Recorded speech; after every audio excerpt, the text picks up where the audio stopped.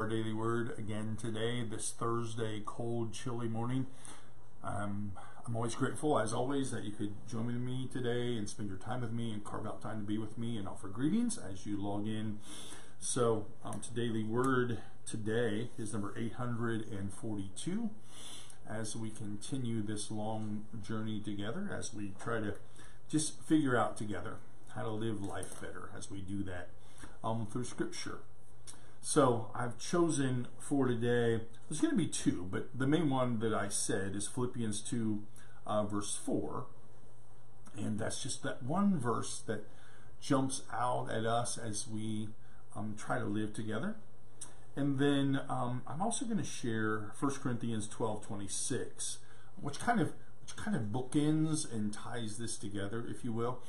And so these are important scriptures for us. So first from Philippians chapter 2, verse 4, let each of you look not only to your own interest, but to the interest of others.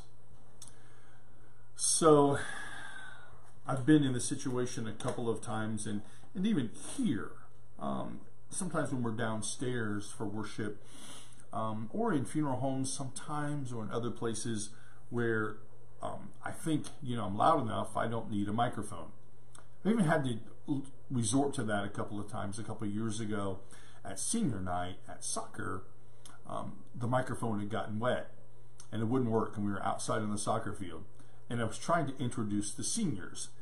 And so I went out halfway between the bleachers where the people were and the side where the parents were walking with their athletes, and I essentially used my big mouth to yell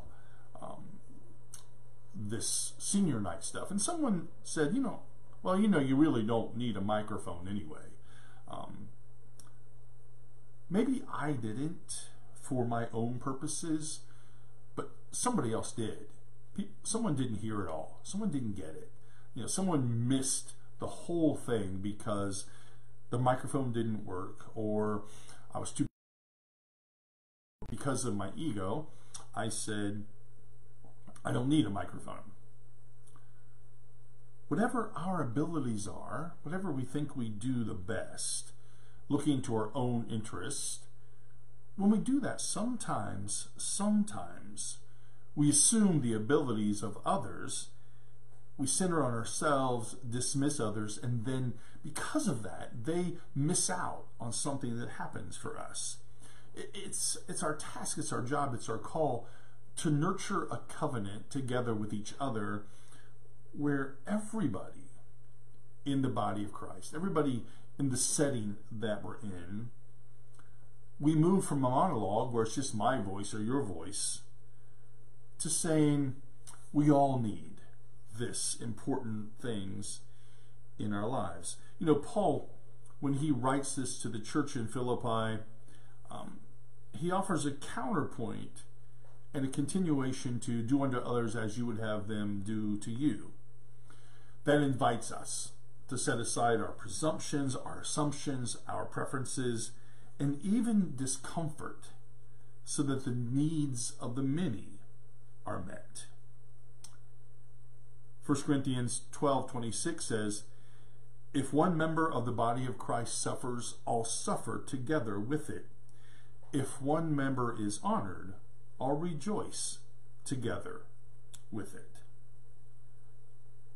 When somebody's needs are dismissed, the entire body suffers.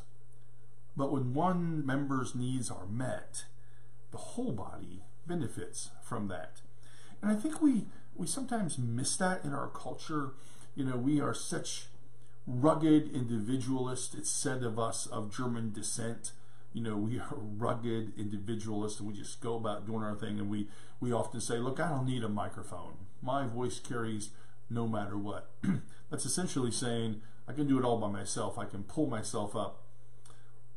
When instead, what we're called to is this idea that yes, we do need the microphone so that everyone can hear us. And even more, as 1 Corinthians tells us, we need to pass the microphone so that we can amplify the body's rejoicing. And I think those are critical things for us as we live in community together. The way we do it in church, the way we do it in the grocery store, the shopping center, or a restaurant.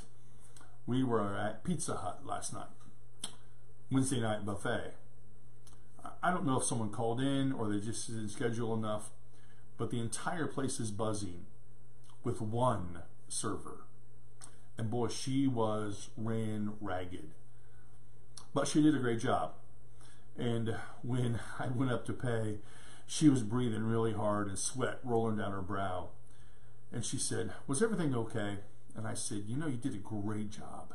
This is a tough task. This is a tough restaurant for one person."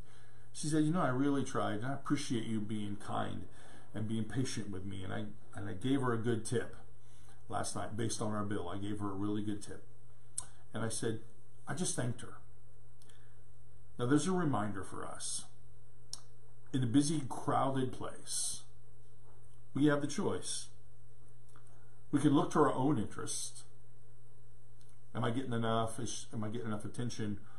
Or we can look to the interests of all those gathered and know that that one person did a good job, and by complimenting them, we build up the body of Christ. It's a simple example of, I think, how we're called to live.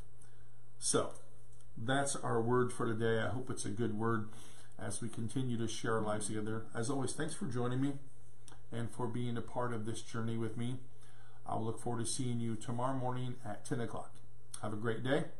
Know of God's love that surrounds you, and know of my love for you.